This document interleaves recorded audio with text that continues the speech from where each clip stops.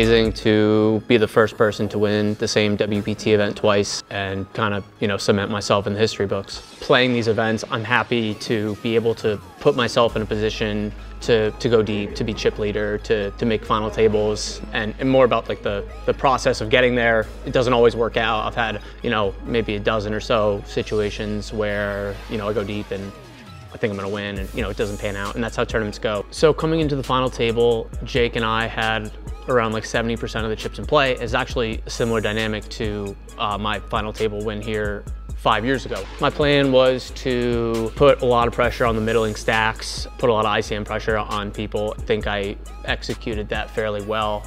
In terms of heads up, my friend Jonathan Jaffe is a heads up expert. So I had a little chat with him about what type of strategy I was gonna take, particularly against Jake if we got heads up. So I was pretty prepared what I was going to do with certain hands.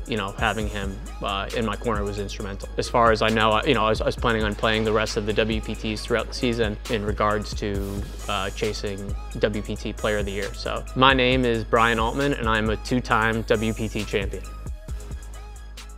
For nonstop poker action at home or on the go, sign up today at ClubWPT.com, where you'll never lose a dime playing poker, guaranteed.